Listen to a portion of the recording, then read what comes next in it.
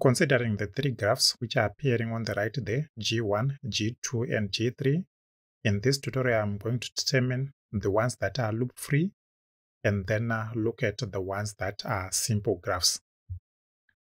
So to answer those two questions, I'll look at the following definitions. If we have edges that have the same end vertices, then those edges are said to be parallel.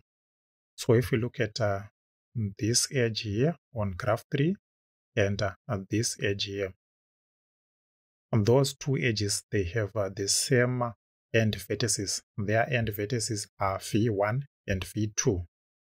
And therefore, what we have there is those two that I have highlighted by the arrows are parallel edges. And then for the second one, an edge of the form VV is a loop. What we are saying is an edge which starts and ends on the same vertex is said to be a loop.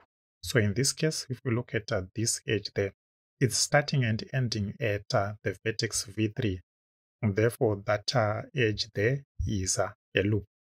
And lastly, a graph is said to be simple if it has no parallel edges or loops. So in this case, we see that the graphs G1 and G2, they are loop-free using the definition that I've just talked about. And also the graphs G1 and G2, they are loop-free. They don't have any parallel edges.